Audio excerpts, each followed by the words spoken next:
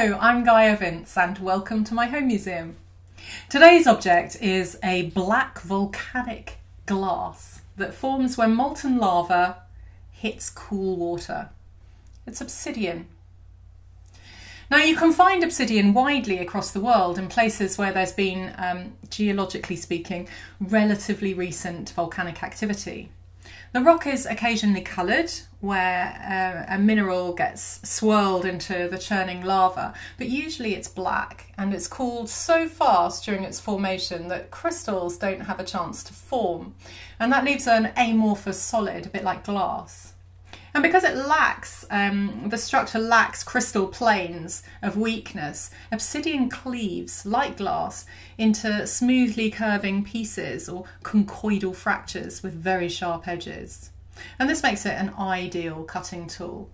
And hundreds of thousands of years ago, people were collecting sharp pieces of obsidian and carrying them far from their origin to use for jobs which other animals relied on their claws or teeth to perform. So cutting jobs. Then they started to create their own pieces by deliberately breaking the rock in such a way as to maximise its usefulness. Now people learned ways to skillfully create various different cutting shapes and points and edges, including serrating. And they use this to manufacture knives and arrowheads, spear points, scrapers, all sorts of other weapons and tools. And the rock was so valuable, it was one of the earliest mined commodities.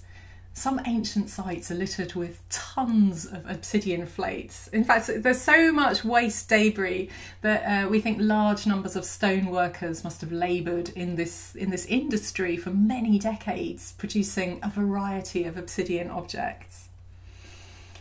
And obsidian objects were so valued that ancient people mined and transported and traded them for up to 1,000 miles, archaeologists have discovered. And they know this because they've tracked back the signatures of some of the rock down back to the obsidian outcrops where they were originally mined.